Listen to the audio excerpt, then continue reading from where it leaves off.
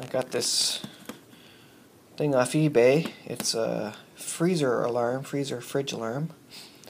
What it does is allow you to configure the temperature range that you want in there, and if it goes above or below it, it will sound an alarm.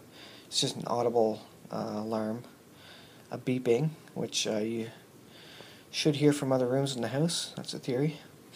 It's a pretty neat little device. I got it for like $3 off eBay. A couple of things about it. If I open the battery thing, it takes one AAA battery. One neat thing is that the cover doesn't come off. It actually slides out. So that's a pretty neat little extra bit of quality there, which I didn't expect. I mean, this is just a quote cheap Chinese device, unquote. But obviously they put some thought into this. I don't know who the name brand manufacturer is, but it's well done. It works. You can see the temperature in there is in the freezer is -14.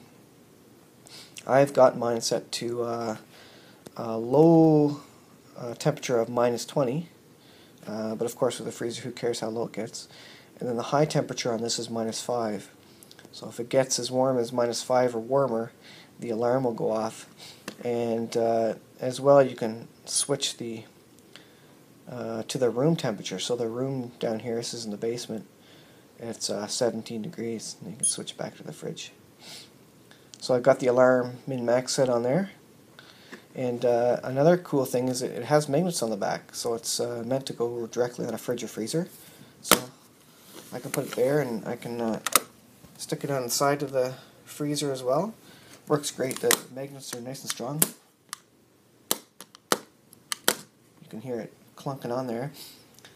And then the temperature probe. It's quite a long wire. I just have it snuck into the back of our freezer. Let's see if I can open it. So here's a good demonstration of the magnetic part of it there. It doesn't slide off the top. That's great. And so I just got this one stuck at the top of the freezer, where this is actually the warmest location at the very top of the freezer, of course. And it comes with a little double-sided sticky holder for it to hold it in the freezer. So that's pretty cool. And then I just have the wire flat coming in from the back of the freezer, so it's out of the way. So yeah, I got two of these. One for each of our second-hand free freezers. I got two freezers free. One of them I got with the expectation or with the information that it was not working, and that's why the person got rid of it. And I got it home. I was going to use it as a in-ground cellar, but probably because of the bumping and turning and upside down and whatever, it got the Freon going again, and it's actually worked flawlessly. So pretty impressed with the free freezer. You can see the temperature is increasing now, 10 degrees, because I had the door open. And so it should start going back down again. So yeah, that was like $3 or $4 off eBay. I cannot complain about that. And I got two of these.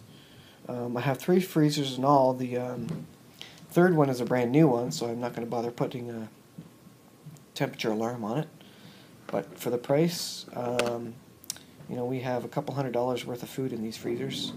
So for, you know, $3, $4, $5 for this thing, it's obviously worth it to prevent the loss of, you know, $300 or $400 worth of food in our freezers. So there you go. I recommend it. Check it out on eBay.